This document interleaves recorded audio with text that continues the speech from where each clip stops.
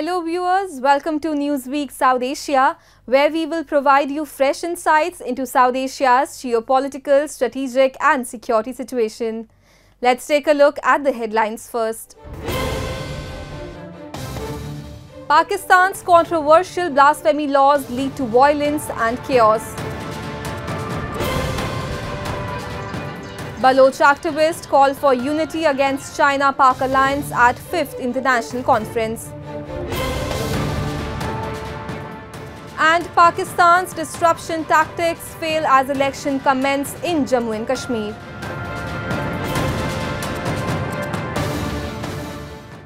Let's begin the show with Pakistan, a country teetering on the brink as blasphemy laws plunge into chaos and violence.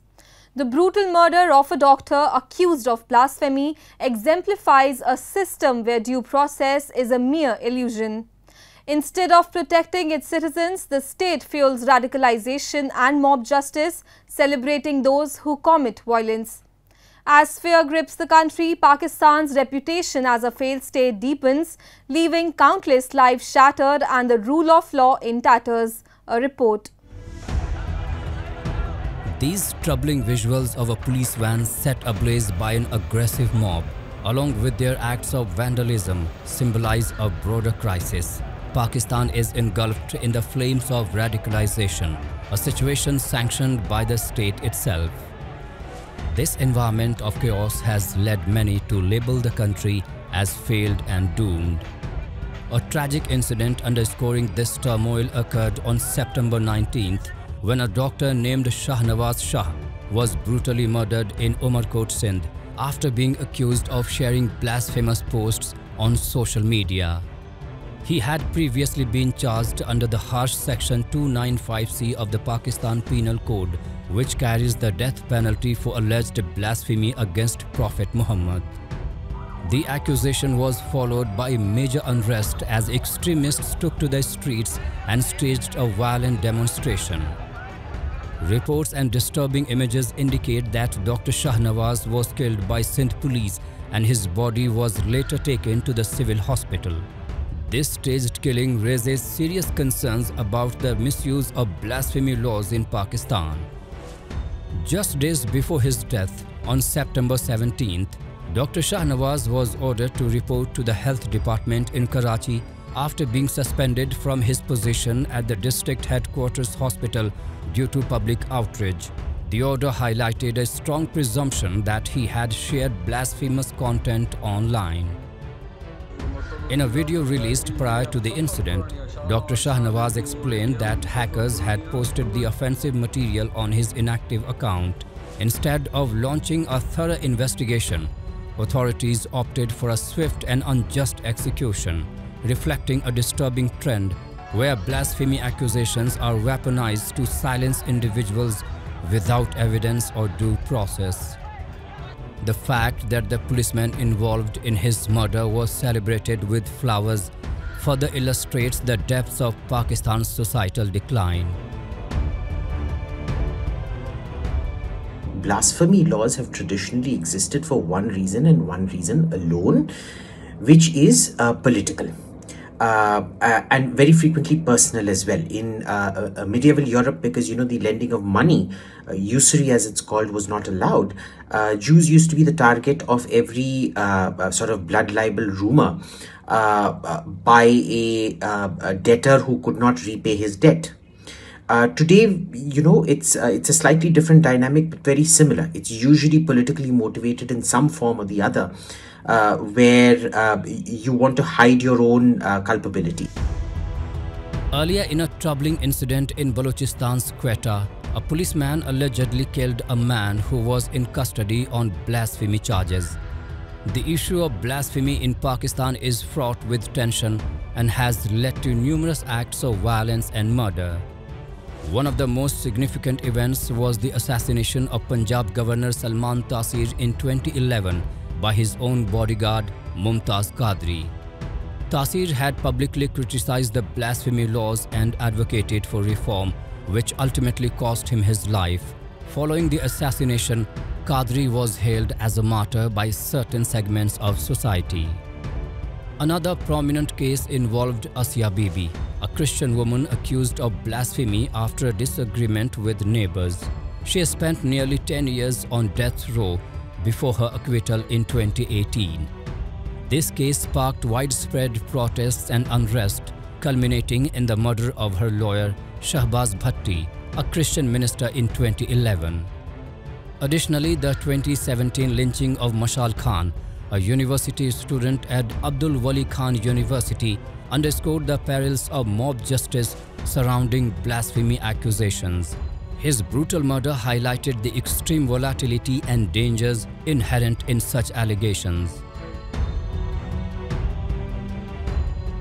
Pakistan, remember, is fundamentally a feudal agrarian society that in most parts still exists in the 7th or the 11th century.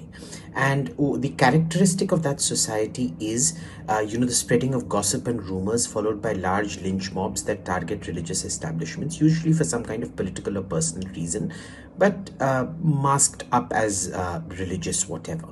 So it's not very surprising what has happened out there. The blasphemy laws in Pakistan have fostered a culture of fear and intolerance. Many individuals accused of blasphemy face violent reprisals, often without due process.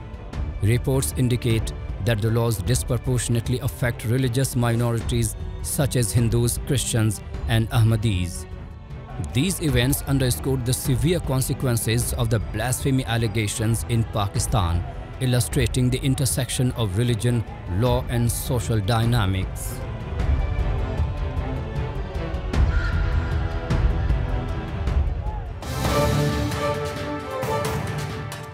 The Baloch National Movement held its 5th International Conference in Geneva to draw attention to the ongoing human rights abuses in Balochistan.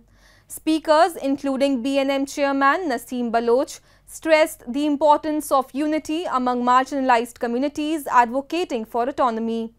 They condemned the oppressive actions of both Pakistan and China, particularly against the Baloch people and Uyghur Muslims, and urged for ongoing efforts to expose these violations.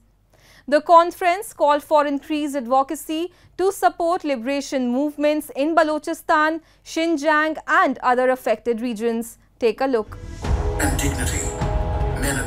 The Baloch National Movement launched the 5th Balochistan International Conference in Geneva, coinciding with the 57th session of the United Nations Human Rights Council. The event was part of a series of activities organized by the BNM to highlight the ongoing human rights abuses in Balochistan and draw international focus to the region's political situation. The conference featured speeches by notable human rights activists, political figures, and legal experts who addressed a wide array of concerns regarding the human rights violations in Balochistan. Following the conclusion of the event, Baloch activists emphasized the key issues discussed during the event. Programme का मकसद ये है कि दुनिया को पाकिस्तान का जो असल चेहरा दिखाना है। पाकिस्तान हर वक्त बलूचिस्तान को पॉजिटिव दिखाता है। वहाँ पर सी पे जो रूट्स बन गए हैं, उधर बलूचों का खुशहाली बता रहा है। तो उधर जो मेन स्ट्रीम मीडिया है, उधर बिल्कुल जो है बलूचिस्तान का जो पाबंदी है। तो इसीलिए बलूच नेशनल मूवमेंट हर साल जब जिधर भी इंटरनेशनल प्लेटफार्म होते हैं, उधर जो है बलूचिस्तान की आवाज़ को दुनिया में पहुंचाना चाहता है। उधर जो है एक जेनोसाइड हो रहा है। ये नहीं कि जेनोसाइड सिर्फ जो है लोगों को मार कर हो रहा है, उधर हर चीज़ का जेनोसाइड, एजुकेशन जेनोसाइड हो रहा है, कल्चरली जो है आपको ख़त्म किया जा रहा है। आपको जो है जो ग्वादर को जो बेसिंग कर रहा है, जिधर के लोग हैं उधर उसी के नाम पर पाकिस्तान जो है एग्रीमेंट कर रहा है internationally. BNM Chairman Naseem Baloch emphasized the importance of the conference, which brought together representatives from various communities including Sindhis, Kashmiris, Pashtuns and Uyghurs. He highlighted the shared struggles for autonomy in their regions and expressed a strong desire to unite these groups. Additionally, Baloch emphasized the roles of both Pakistan and China in these violations. आज की conference में हमने जो पाकिस्तान या China के पॉलिसियों से जो मुतासर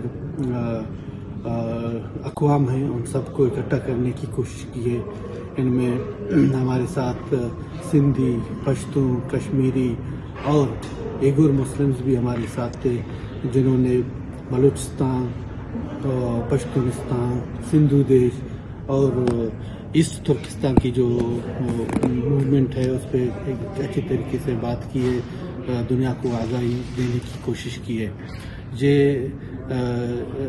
हमारी बल्कि एक कोशिश भी है कि ये तमाम अक़वाम यूनाइट होकर, मुत्तहिद होकर चाइना और पाकिस्तान के ख़िलाफ़ एक इत्तेहाद बनाएं, ताकि हम इन मज़ालिम हम पे डाले जा रहे हैं पाकिस्तान चाइना अलायंस के ज़रिए, उनका हम एक ताकत के ज़रिए, एक मुत्तहिद फोरम के ज़रिए उसका मुकाबला कर सकें और इन मज़ालिम से और इस ऑक्यूपेशन से जल्दी छुटकारा पाए। Baloch activists condemned China's role in Balochistan, accusing it of exploiting the region's natural resources through strategic projects which they claimed have exacerbated the oppression of the Baloch people. At the conference, Baloch activists urged for unity in opposing the China-Pakistan alliance. Basically, the objective of this conference was to highlight ongoing human rights violations in Balochistan. As previously, the human rights violations were only done by Pakistan, but this time, as we feel, China is part of these violations, helping out Pakistan to do human rights violations. So the event was a very successful event. From all around the world, different people came and they participated. The China-Pakistan alliance, often framed as a strategic partnership, has significant implications for human rights in both countries, particularly in regions like Balochistan and Xinjiang. In Balochistan, the Baloch people face systematic repression, including enforced disappearances, extrajudicial killings, and restrictions on freedom of speech and assembly.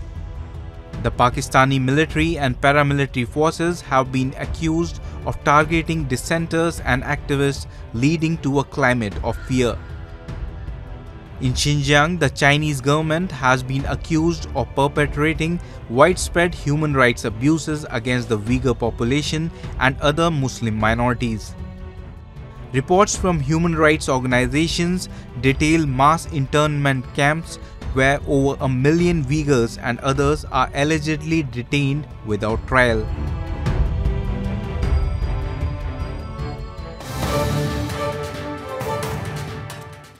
Moving on, as the first phase of elections in the Kashmir Valley commenced, the atmosphere was vibrant and hopeful, in stark contrast to the narratives pushed by Pakistan and its affiliates. Days before voting, security forces engaged in a crucial encounter in Baramulla, eliminating 3 terrorists and showcasing their commitment to maintaining peace.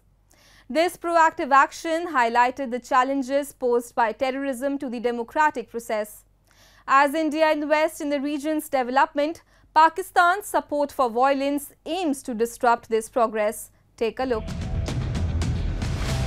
As the first phase of elections unfolded in the Kashmir Valley, the atmosphere was not only politically charged but also economically dynamic, presenting a stark contrast to the narratives propagated by Pakistan and its affiliated terrorist organizations. This development posed significant challenges for these groups, which thrive on instability and unrest.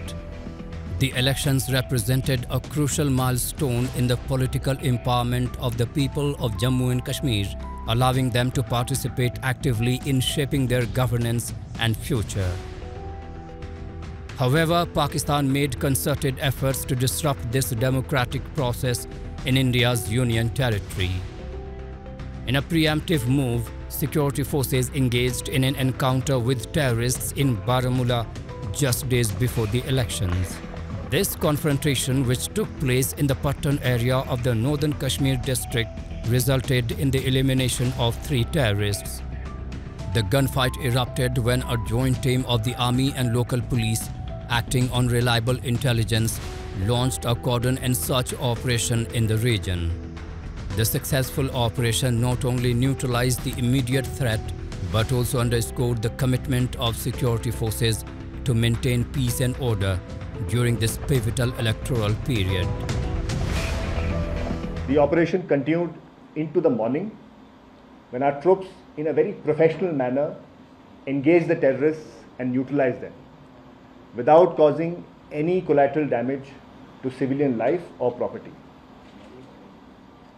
In this operation, a total of 3 hardcore terrorists were neutralized and a large quantity of warlike stores were recovered.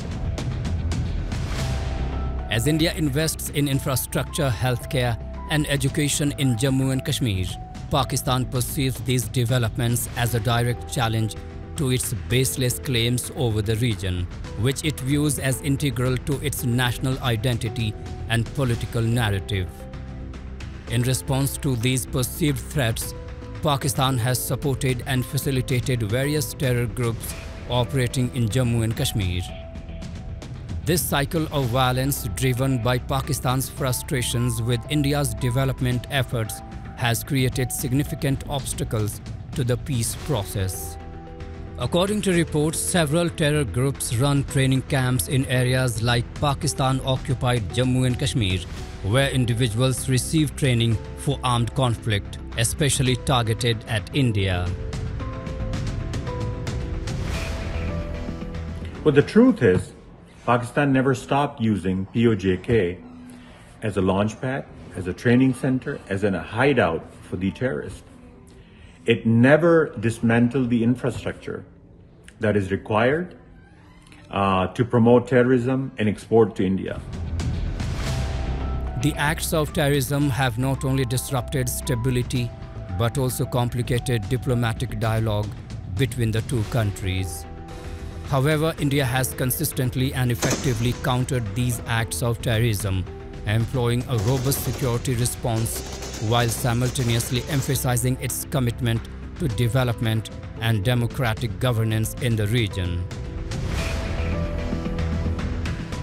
Pakistan is clearly rattled by the success of abrogation of Article 370 and 35A in Jammu and Kashmir, as the number of tourists has been increasing phenomenally every year since 2019.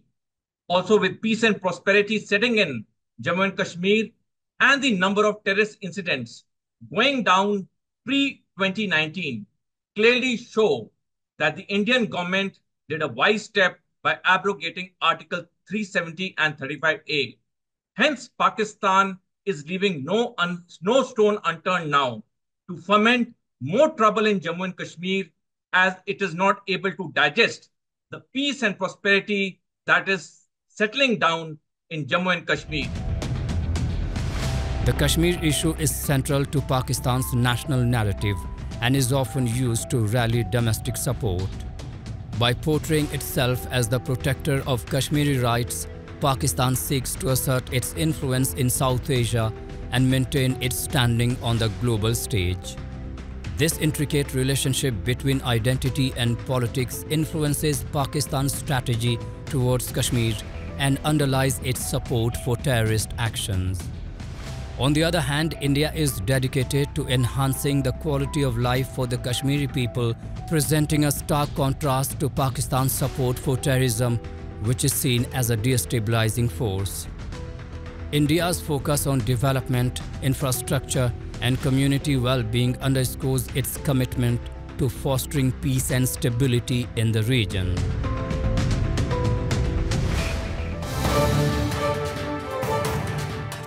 The UN is urgently calling for coordinated international aid efforts in Afghanistan, where millions face dire humanitarian challenges, including widespread poverty and food insecurity. With the 2024 Afghanistan Humanitarian Response Plan only 30% funded, the crisis is poised to worsen without increased support. Concerns over human rights violations under the Taliban, particularly affecting women and marginalized groups, have led to a significant decline in aid. A report. The humanitarian landscape in Afghanistan is marked by widespread poverty, food insecurity, and lack of access to essential services such as healthcare and education. Many families are struggling to meet their basic needs, with reports indicating that millions are on the brink of famine. Moreover, the restricted international engagement has led to a lack of oversight and coordination in humanitarian efforts, further complicating the delivery of aid. UN officials have therefore called for a renewed commitment from the international community to support humanitarian programs in Afghanistan, stressing that without adequate funding and cooperation, the crisis will deepen, potentially leading to widespread suffering and instability.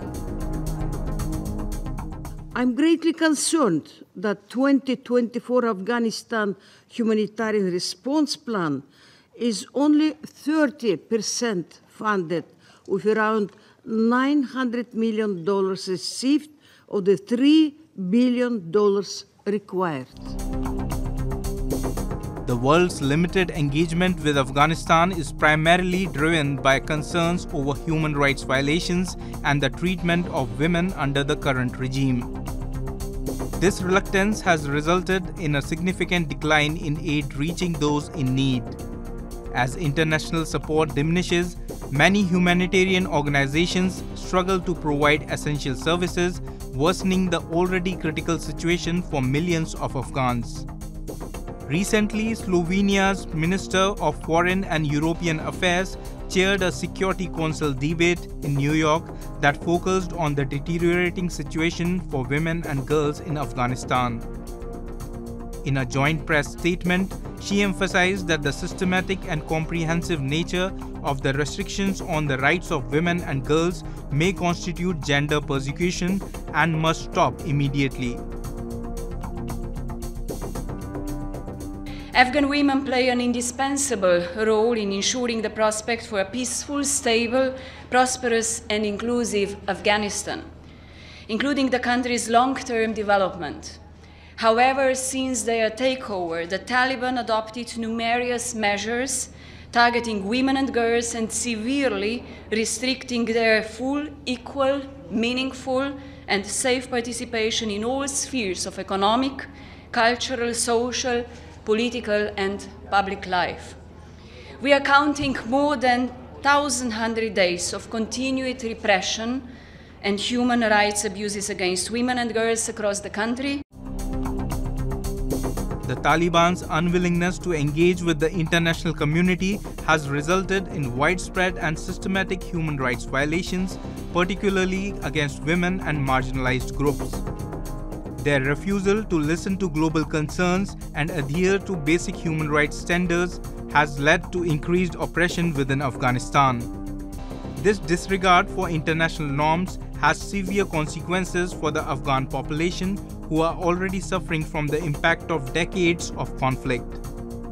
Many people are cut off from access to essential services such as healthcare, education, and economic opportunities. The ongoing human rights abuses contribute to a climate of fear and uncertainty, leaving millions vulnerable and marginalized.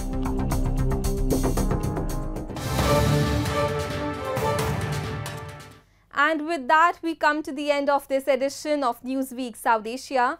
We will be back next week with more news, views and analysis from the subcontinent. Meanwhile, do keep writing to us at nwsa@anin.com. This is Akansha signing off on behalf of the entire team of Newsweek South Asia. Goodbye and take care.